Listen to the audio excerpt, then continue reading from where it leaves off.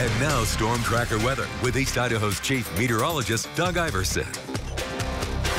Maybe you noticed a few clouds out there this evening. Maybe you didn't notice. Well, wondering maybe we got any precipitation out there, rain, at least over East Idaho. No, all is quiet. Most of the activity's up in Montana, northeastern corner of the state. That's where a cold front sits. And then it turns into what we call a stationary front over Idaho. Basically, we have cooler air battling out with warmer air, and neither one is winning. So that's stalled out, this front, and that's what's creating the clouds. So tomorrow you'll probably notice a few extra clouds. We are on the warm side of this battlefront, so the warm temperatures will continue. We might see the highs down about 4 to 5 degrees compared to where they were today, but we'll still be warmer than average, and we're warmer than average for this time of day. Right now we're at 73 in Pocatello. It's 10 degrees cooler though up in the road in Blackfoot. It's 63. 62 for a current temperature in DuBois up in Montana. Dillon at almost 60. A little warmer in Island Park at 61. Jackson right now at 58 degrees. Soda Springs at 62. And 10 degrees warmer down in Oneida County with a current temperature of 72. And up in Chalice, good evening. Lemhi County, Custer County, you're both sitting pretty good, upper 60s to the mid 70s. Tonight, up in Custer County, Chalice will have a low of 51. Salmon, you also see a low of 51. DuBois around 50, near 50 at Idaho Falls. A little bit on the warm side for nighttime temperatures, overnight lows at least. Pocatello, 57.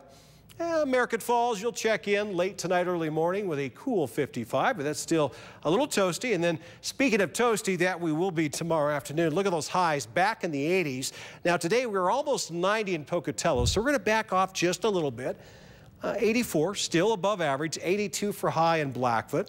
Mid-60s, though. If you want the cooler, there you go. Yellowstone, only 65. And Jackson, a comfortable 76 along with Driggs. Island Park will see 73, and 76 will be the high in Leadore. I mentioned the clouds tomorrow. We got that stationary front nearby, and there are clouds, more clouds in the morning than what we'll see in the afternoon. Plenty of sunshine, a little cloudier the farther south you go tomorrow night. 7-day forecast, mostly sunny weather returns on Wednesday. We're in the mid-80s again. And then Thursday, there's a chance late in the day of showers and thunderstorms. But as you can see, we're still in the 80s for the rest of the week. Warmest day will be the last day of the week, at least the warmest in the next 6. That will fall on Saturday.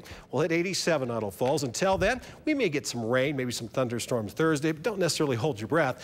We got cooler weather, though, Sunday and Monday. High temperatures down in the 70s. Rexburg 7-day forecast. Speaking of 70s, we'll tiptoe down in the upper 70s on Thursday, with a chance of showers and thunderstorms, a couple of days in the 80s and a little cooler as we go into the weekend. Teton area 7-day forecast. Could see some showers and thunderstorms Thursday. 1 day in the 80s, and how appropriate. It'll fall right smack dab on Saturday, 81, so get out and enjoy. Central Mountains for the next 7 days. There is a chance of storminess Wednesday.